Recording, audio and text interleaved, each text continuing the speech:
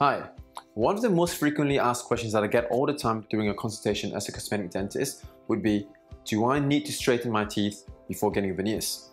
Now, that is a really good question because it really depends on what the outcome of your treatment is and what you envision your smile to be. Now, when you look at a smile, we want to look at the size, the shape, the length, and the alignment of your teeth, not to mention the broadness of your smile. So, when you look at all these components here, those are the 4 to 5 different things that causes or makes a smile what it should be, a confident, nice, healthy smile. Now, when you straighten your teeth using either Invisalign or braces or any other form of orthodontic treatment, it allows you to actually get your teeth straighter. So it actually focuses on the alignment of your teeth and the broadness of your smile, but it does not change the size, shape, or length of your teeth. So if you're happy with the size, shape, and length of your teeth, then look, you probably will just get away with straightening your smile, and that's all you need to do, because that way you don't have to do anything more than that. However, if you know that your size and the shape or the length of your teeth or even the color isn't something that you like and you want it changed, chances are straightening your teeth by itself will not give you the desired result, because there are all these other factors that I've mentioned will not be changed even after aligning your teeth with orthodontic treatment. So to answer your question, whether you need to straighten your teeth before veneers could be actually streamlined to 2 different areas. Now, if your teeth are relatively straight, meaning there's little crookedness in your teeth, but you don't like the size or the shape or the length or the color of your smile, then chances are you may not need orthodontic treatment before doing veneers. However, there's one catch here.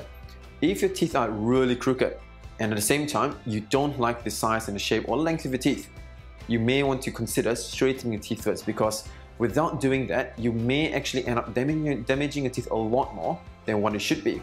So of course, when you have this question in your mind, seek a professional consult with a dentist or a cosmetic dentist of your choice, because he or she then can actually point you to the right direction. Now, in most cases, you potentially can get away without straightening your teeth, but of course, it's a case-by-case basis, and it's not something that we can definitely diagnose with in a distance. So see someone that you trust so that you can get the best advice and to move forward to the treatment. So just to summarize, well, you may need to straighten your teeth before veneers, but you may not need to, depending on the severity of the misalignment of your teeth and what you want to achieve at the end.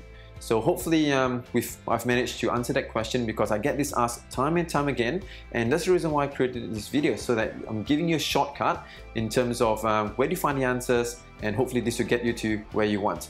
Remember, ask your dentist all the time what your options are, because if you find a dentist that only does one option and not the other, chances are you might just end up having that one option without having the opportunity to actually do both options, or the chance to actually explore the 2 different options, which is to straighten the teeth in combination with veneers.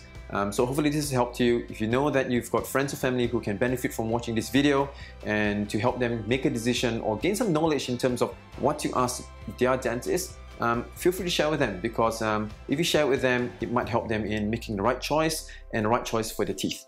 Well, hope to see you soon in the next video, and we'll speak to you soon. Bye for now.